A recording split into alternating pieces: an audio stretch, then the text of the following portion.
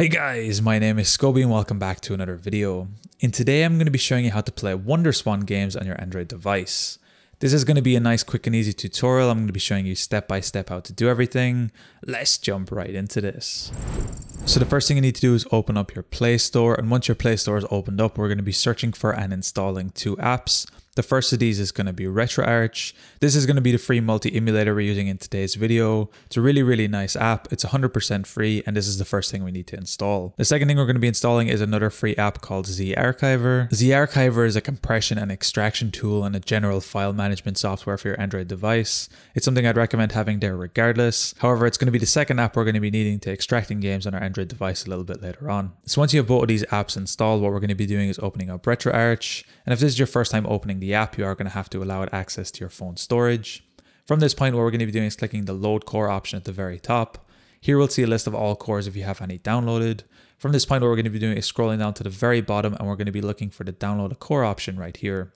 If we select this, we'll see a list of all available cores that we can download for our Android device. What we're going to be doing is scrolling down until we can see the Bandai-Wonderswan/color core that you can see right here.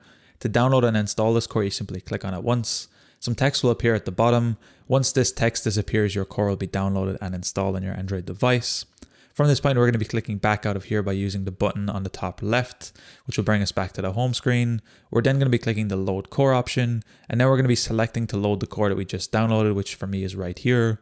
Select this core, and then your core will be loaded, as you can see with the text on the top left. From this point, we're going to be opening up Z-Archiver, and we're going to be talking a little bit about games. So at the moment, you can see I currently have my games right here in a Wonderswan folder. I have Digimon Digital Monsters, as you can see right here. Now at the moment, my game is in a .zip format, and for the most part, these games should run just fine in a .zip format. However, I would recommend always extracting your games out, and that's where Z-Archiver comes in. We're going to be extracting this game out of here to have it in the correct playable format for our emulator. To extract the game, you simply need to locate to where it is.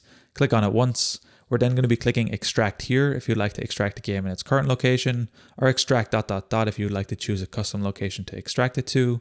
In this case, I have this folder specifically for Wonderswan Games, so I'm simply going to be clicking extract here, and then my game will extract, and you can see now it's in a .ws format, which is exactly what we need for the Wonderswan emulator. Now, I will mention in today's video, I'm not going to be showing you how to download games. Although games are really easy to find, a quick Google search will help you out.